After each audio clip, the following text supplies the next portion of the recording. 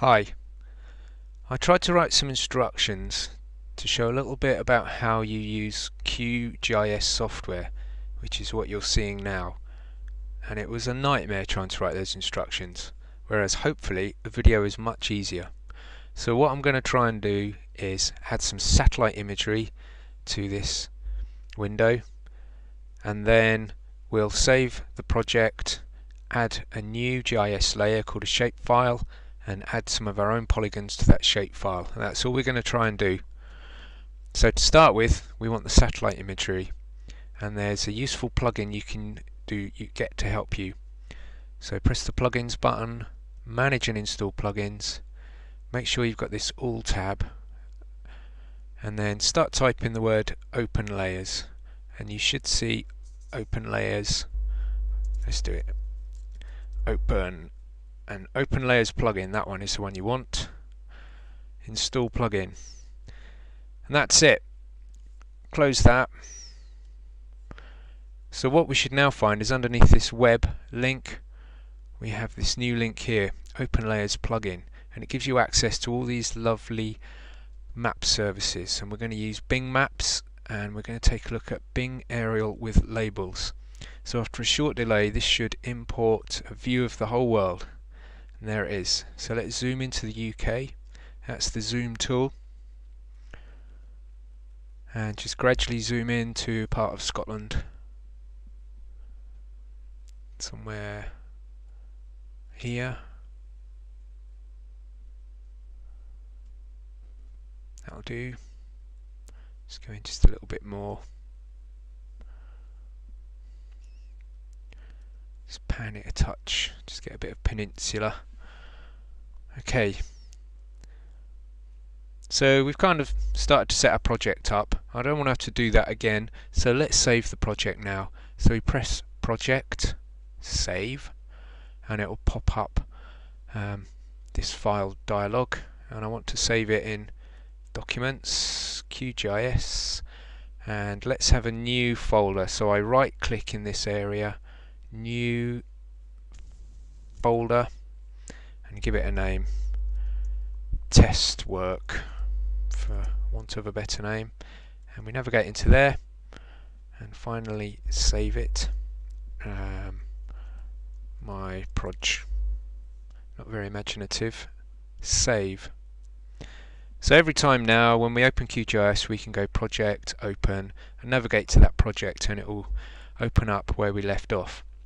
So we want to add a GIS layer to this now with our own polygons that we're going to create, our own boundaries. And so what we need to do is to go to Layer, Create Layer, and it's New Shapefile Layer is the option we want. First thing you need to choose is what sort. Do you want point, line or polygon? Well, we want to draw polygons, so we'll set that.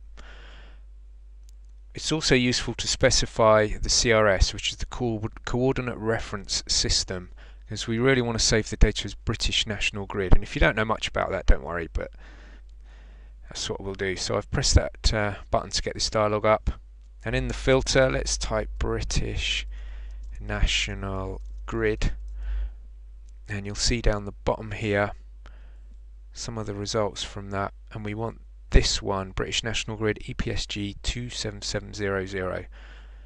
Don't worry about it, just pick it and press OK. So now all our data will be nicely on the British National Grid, which is what all the Ordnance Survey maps are that you use. And a bit like a spreadsheet, our layer can have columns in it where we can add data like names and ID. So let's add a column and call it region. I was going to say region, no, just call it region. So type in there, add attributes to list. So we've got an ID column that it's put in there for us, and we've got a region. Press OK. It's asking us for somewhere to save it, and I actually want to go to Documents, QGIS, Test Work, my test, let's not put any spaces on, my test layer, Save. Right, what you can see now is over here in the legend it's added my test layer. What we want to do is make that editable, and we do that by right clicking on the layer and do toggle editing, and you'll see a small pencil has appeared there. And all that means now is that some of the tools that were greyed out are now available to us, and we can start drawing polygons. So the one tool I want to use is this one, which is Add Feature, and that's where we start to draw polygons. So I clicked Add Feature, you can see the cursor's changed to this little circle with some crosshairs, and you can start drawing your polygon, tracing around whatever it is you want to trace around from the background. So let's get a little bit of coastline and drop down and go around this lake and that kind of thing. Obviously this is where you need a bit of care, and it's a whole subject in itself, digitizing, but we'll get this first one done. When we have about finished, we can right click, which is what I did just there, give it an ID and give it a name. Let's call it North Coast. OK, and it's added it. So let's add a second one. Let's do an adjacent-ish polygon. Now you can probably snap, in fact I'm sure you can snap the edges of these polygons together, and I'll have a look at that for another video. But for now, let's just quickly put a couple of polygons in. South Coast. Well, it's not really the coast, but anyway. So there we are. But you've got to be careful at the moment because you haven't saved any of your work.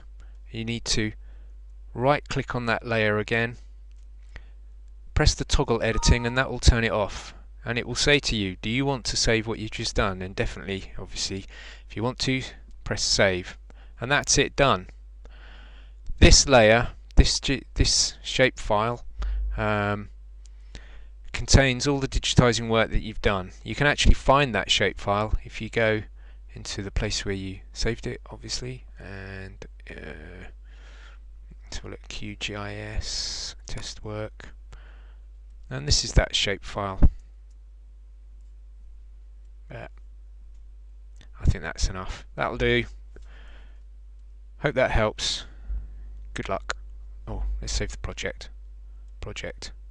Save. Good practice.